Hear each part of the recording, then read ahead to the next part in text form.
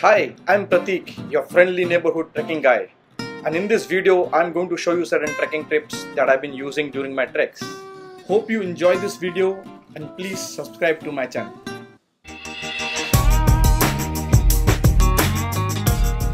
Hi guys, so the most important thing while trekking is what you wear. So let us start from the bottom. So a trekking shoe is very important, right?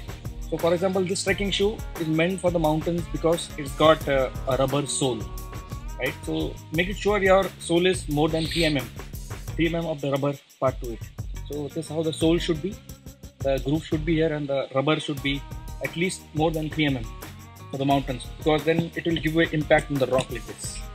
Second comes after that is your trekking pant. If you can see, it's a very light cotton pant, breathable and quick dry. So it dries very fast, very light and very flexible. So if I'm sitting here like this, it gives movement to your legs.